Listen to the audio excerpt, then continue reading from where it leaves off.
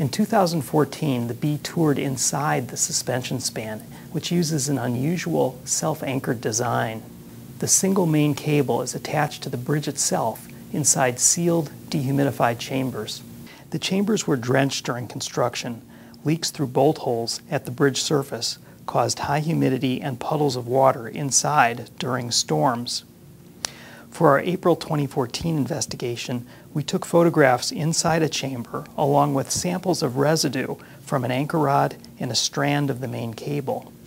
Lab tests of the Bee's samples, along with photographic evidence, proved that the cable and anchor rods had rusted and were coated with salt, which accelerates corrosion. Caltrans dismissed the findings, although independent experts said the corrosion makes the rods and cable strands vulnerable to cracking. If the strands crack, vibration caused by trucks overhead could worsen the problem and jeopardize the strength of the span's main cable. Then, in a two-part investigation published in June 2014, the Bee explored weld cracks in roadway segments and crossbeams of the new span. Our investigation showed that a Chinese firm that built the roadway and iconic tower ignored quality rules.